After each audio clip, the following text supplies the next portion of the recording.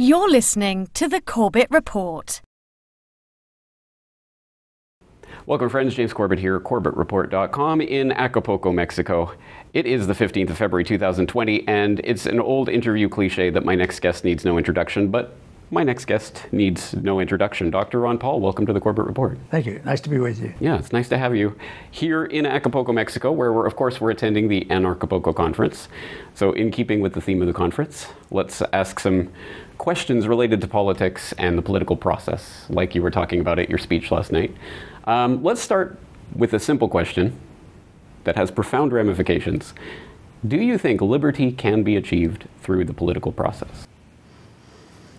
I don't think we have many choices. We have to deal with the political process because they're the enemy of liberty. So you have to undo the political process or re-educate people. I don't see it as a political problem. I think it's a philosophic problem of people understanding what liberty is all about, what sound economic policy is about, what monetary policy is about, because the political system is just a reflection of prevailing ideas. So the enemy is a prevailing idea that people need authoritarians in charge through government, which has been throughout history, to tell people how they should live. And they're motivated sometimes by wanting to help people, which is very dangerous, and sometimes they're motivated just for their own self-interest. And most of the time it's power and money and control that motivates them. I know a lot of people went to Washington that I saw, and they were well motivated, but then they soon blended in because of the system. The political system overrode what they believed, the philosophic system.